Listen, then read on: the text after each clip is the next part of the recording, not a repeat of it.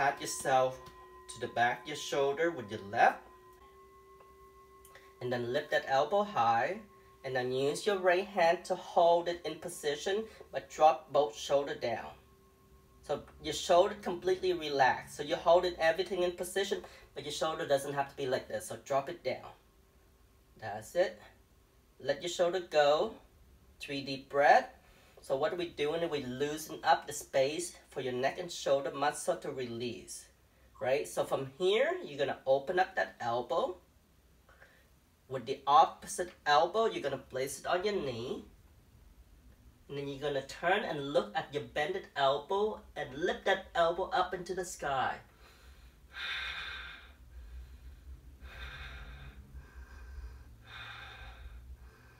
Two more breaths. Last deep breath. And